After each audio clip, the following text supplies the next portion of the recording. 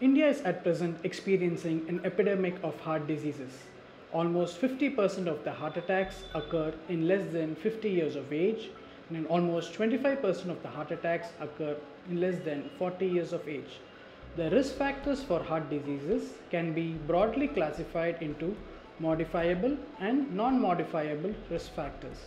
The non-modifiable risk factors include the genetic factors.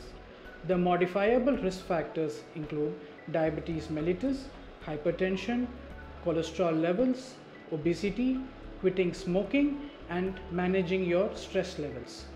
There are multiple therapies like aspirin and statins which can reduce the risk of heart diseases. If you are over 50 years of age with multiple risk factors, visit your physician immediately to know if you are a candidate for this therapy to reduce the risk of heart diseases.